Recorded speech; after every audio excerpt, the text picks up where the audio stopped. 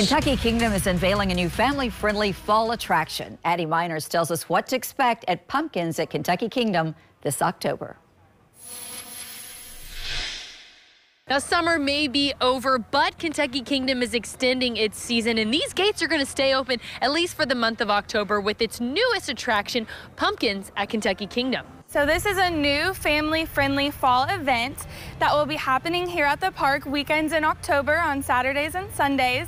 And it will feature plenty of rides, games, and all the pumpkins you can handle. Over 1,000. There's lots of family-friendly activities. We've got trick-or-treating for the kids. There's a hay maze that you can go through.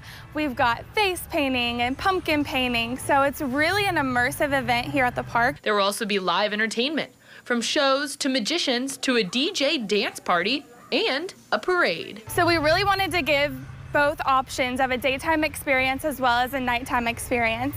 We will have most of our rides and attractions open, our restaurants and food stands with lots of great pumpkin spice options and really fall flavors. The park says focusing on creating a family-friendly atmosphere was their main goal. Kentucky Kingdom is always looking for additional ways to extend our season and really make opportunities for families to create memories worth repeating here at the park.